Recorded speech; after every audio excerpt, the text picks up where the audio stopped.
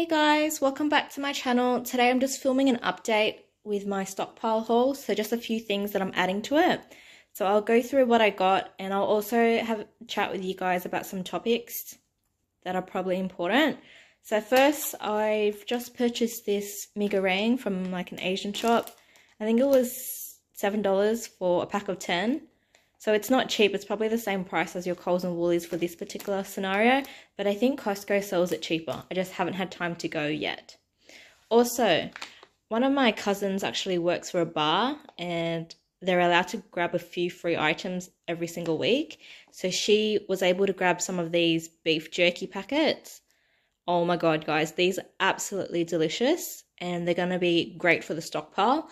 I've already got one in my bug out bag and I've just got another 4 packets here. I'm probably just going to add to my stockpile. You can get them at Coles and Woolies as well. They're a little bit on the pricey end for these smaller packets. If you buy in bulk, I believe it's cheaper, and I think Costco has them as well. Also, I just wanted to let you guys know, on the news today, this video is going to be going live, so the day I record it is the day I'm going to be uploading it, because I wanted to let you guys know in advance. The news has informed us that there will be an increase in pricing for potatoes, so roughly about 30%. They're projecting it to be about $12 for a 4-kilo bag of potatoes.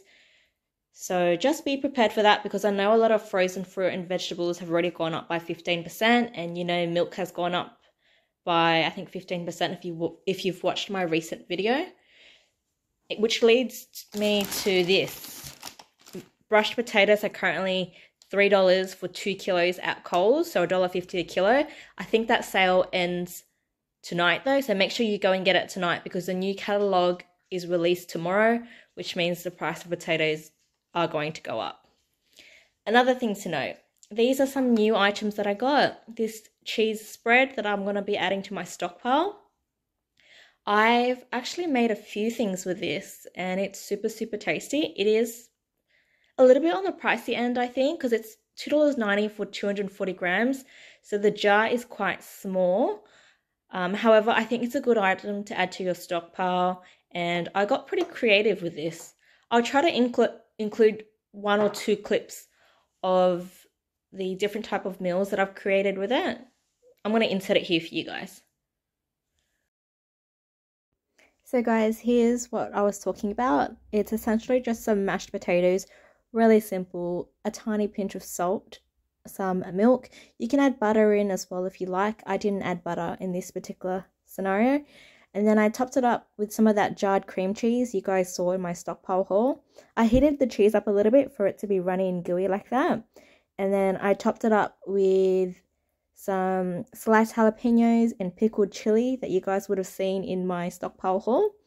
And then I've also just diced some of that spam up into small little cubes. And then I quickly pan-seared it and then topped it on top as well. Super delicious. Also, another thing I got, these sliced jalapenos. I used to buy the Coles brand one because it was cheaper, but it's been out of stock for I think a few months now.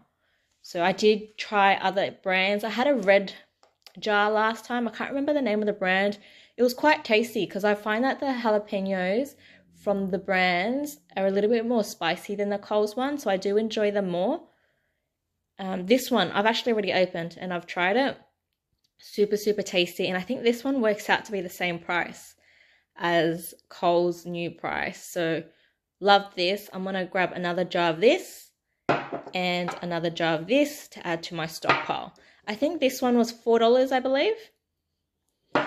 Also, if you live in Sydney, you would know that COVID cases are kind of getting really bad at the moment, and I think we've had a cruise ship that's just pulled in that's full of COVID. So what I've done is I've stocked up a little bit on some essentials, in my opinion. So I've got some Panamax, some Bisolven, some Strepsils, and some Codral day and night.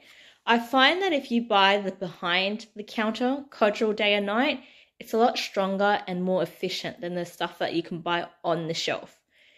Just bear in mind, with the Codral day and night, you can only buy 1 packet at a time, and you need to show them your driver's license before you can buy it. But I find it so much more effective. than buying the other cold and flu medicines that you can just get at Coles and Woolies. So pop by the chemist and grab your Codral day and night. I'm not sponsored by them, guys. I'm just letting you guys know because I find it so much more efficient than the regular stuff. Also, Strepsils. I love having that when I've got a sore throat because it soothes my throat pretty much instantly. So that's in my stockpile. And Bisolven. I hate having a cough, guys. I don't get sick very often because I do try to keep my body in shape and I try to eat healthy most of the time. I don't eat healthy all the time, but I try to keep it like healthy most of the time. I would say 80% of the time. But I do love having Bisolven on hand because this helps me recover quicker if I've got a chesty cough. Another thing that I've grabbed is this. I think it's, I don't know what this is called. I don't know how to read this language, but it is pickled mustard. I've already tried this and I love it.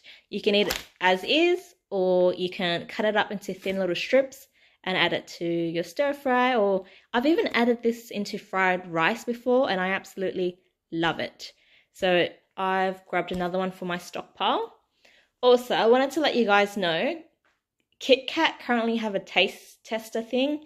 So have a look on their website. Essentially, you just fill out a form, and then if you get selected to be part of the taste tester program, they send you out some free chocolates for you to try, and then you just send in your answers for a survey. So it's quite simple, but you do need to fill it out because they will select candidates that they think are more suitable for their program. Let me know in the comments if you guys end up participating in the Kit Kat Taste Testers program. Make sure you guys fill out that form ASAP because I think there's only like a week or maybe 5 days left until they close that program. I just thought I'd let you guys know for those who are interested anyways. Anyways, this wraps up my update for my stockpile haul.